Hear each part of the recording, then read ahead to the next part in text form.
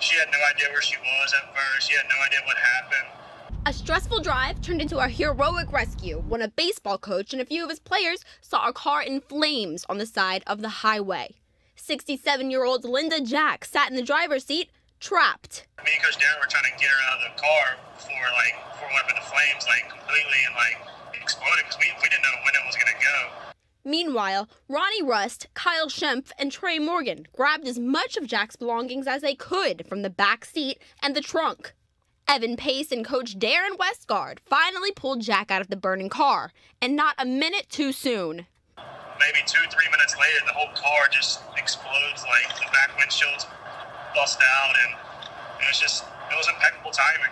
Linda Jack escaped with a broken hand, but that was okay because she was alive. If we wouldn't have gotten there, I think the outcome would have been much different. It turns out Jack was going to the same city the men were headed to, so they gave her a ride.